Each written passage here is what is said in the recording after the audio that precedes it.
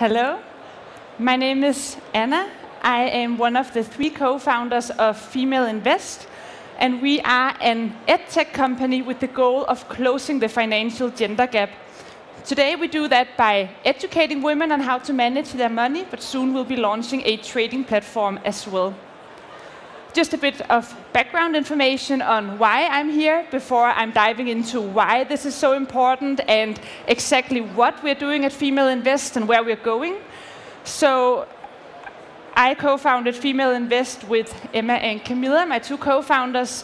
We all come from backgrounds where no one talks about money, no one invests, and we all had to learn the hard way when we were teenagers, and we suddenly got an interest in the topic. Since then, a lot has happened. We have co-authored 2 best-selling books. We've won the world's largest startup competition. We've raised around $10 million in funding, and we've built a product with paying users in 89 countries. And yesterday, I signed the deal to buy a trading platform. We were also in Y Combinator and on the Forbes 30 under 30 list within finance as the first Nordic women ever. And I always start out with my CV, because whenever I go on stage and present this idea, people always assume it's like a little hobby project in my mom's basement. I was at a really nice dinner yesterday, and I was sitting next to this VC partner, and I told him about Female Invest, and he was like, wow, that's so great. We also donate to charity. And I was like, yeah, that's not really what we do. What we do at Female Invest is that we try to close the financial gender gap. And the way we do that is by educating women on how to make the most of their money and how to begin investing. Because for us, this is not just about money. This is about freedom, it's about independence, and it's about the ability to live life on your own terms. We do this through multiple ways. The biggest one is our online platform.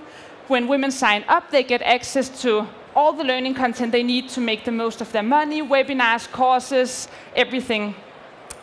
Then we have a community on social media of over 250,000 women, and we work with some of the largest companies in the world, having global partnerships with companies like UBS, Nasdaq, Facebook, Google, McKinsey, and so on. So yeah, our business model has 2 legs today. B2C is by far the most scalable, and that is the key focus as well. But before I dive into our journey and how we got to where we are today, I just want to pause and focus on the problem that we're solving.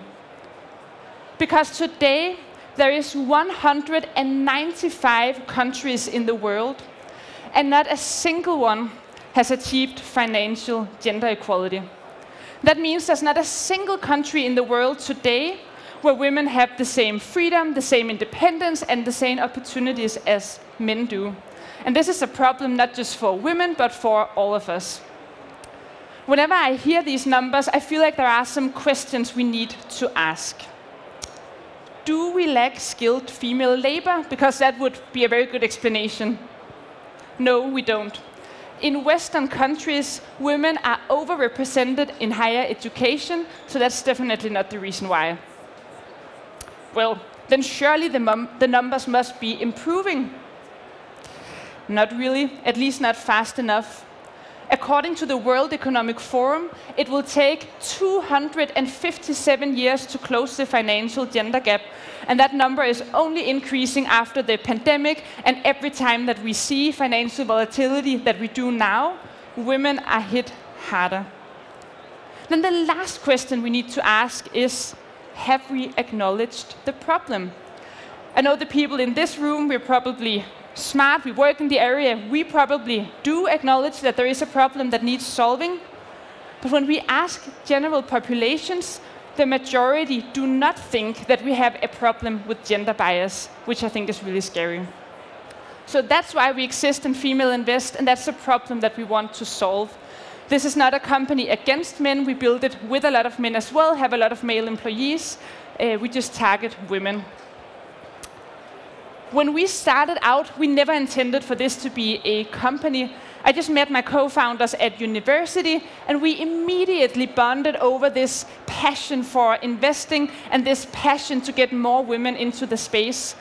And the first time that we ever met, we got the idea to start this little club of women discussing stocks. We imagined it would be like 10, 15 women getting drunk and talking about their investments. So we launched a Facebook page. We just called it Female Invest, so women would know it was for them. And the first day that we launched, more than 400 women signed up. And then the ball kept rolling. What was really interesting is that the majority of women signing up didn't know anything about investing. They wanted us to teach them. So what we started doing is that we started hosting these educational events. We started partnering with companies because we couldn't physically fit all the women into the rooms. And within the first year and a half, over 25,000 women had physically attended our events, and that's in Copenhagen alone, 25,000 women. It eventually got to the point where we would post an event on Facebook. It would sell out in minutes, and then there would be this secondary market where women would sell the tickets at overprice. And that's when we knew that we were really onto something. Because while we were doing this, all of the banks were hosting women's brunches and women's events, having just empty rooms. So we looked at each other. We all signed, at that point, contracts with our dream jobs. I was supposed to go work at McKinsey. We ripped those contracts and we started Female Invest as a company. We had zero money to start it with, no network, no experience. It was just purely out of the passion and driven by the demand that we experienced. We launched our first online platform with $2,000, which I think is pretty crazy. We then bootstrapped the company for a full year, up to 7 full-time employees.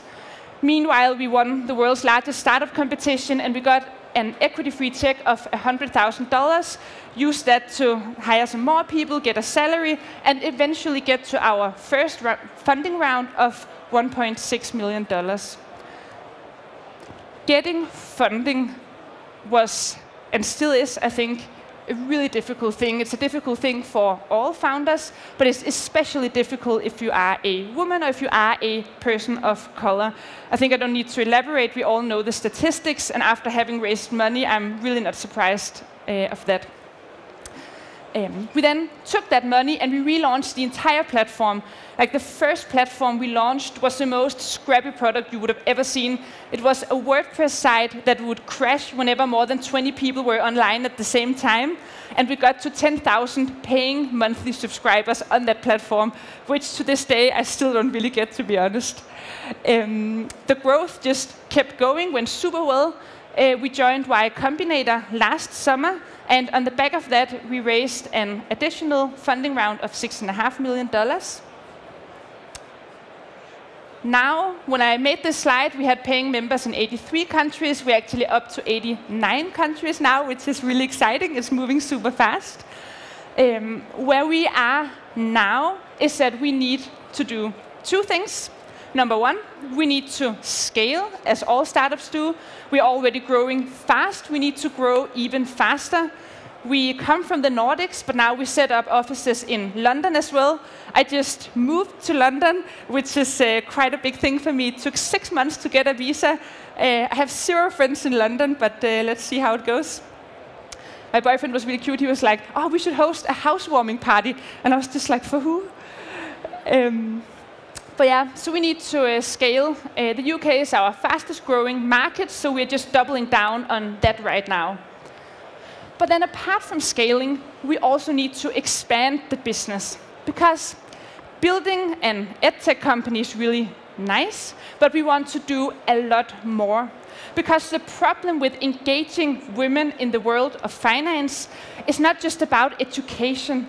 It's about a lack of women in the financial industry. It's about the products in the financial industry not being built by women, not taking their demands into account. We see that both in the more established world, among the more established banks, but we also see it in fintech the way it is today. I don't know if any of you can mention just one woman who has built a trading platform. I can't mention a single one. I know Starling Bank has a female founder, but I don't know any women who've done it. So what we want now is to launch a trading platform. I'm not lying when I say that we get between 50 and 100 requests per week from women asking us if we have a trading platform, when we'll have it, coming back to us after we send them out to the ones that already exist, saying that it doesn't have exactly what they are looking for. Building a trading platform isn't easy, but nothing on this journey has been. So as I started out with saying, we just acquired a trading platform as of yesterday, which was really exciting. I signed the deal when I was sitting next to the stairs over there. And we hired the CTO to work in our company. We have around 30 full-time employees now.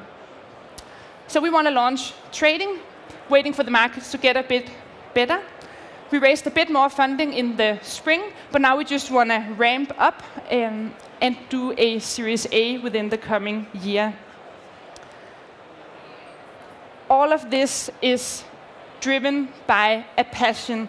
It's driven by a passion to help more women, to empower more women, and essentially to make the world a better place. Because imagine what the world will look like when more women have more money. Money to support companies we like, money to support causes we like, and money to never ever be dependent on anyone or anything. That's what we want with Female Invest, and that's why we've been working day and night for the last 3 years. And we are not done until women have the same financial possibilities in every single country in the world. I'll be working for a really long time, as you can probably hear. That was the time I had, a bit about Female Invest while we're doing the things that we're doing. If you want to get in touch, please don't hesitate to reach out. I'm Anna-Sophie from Female Invest.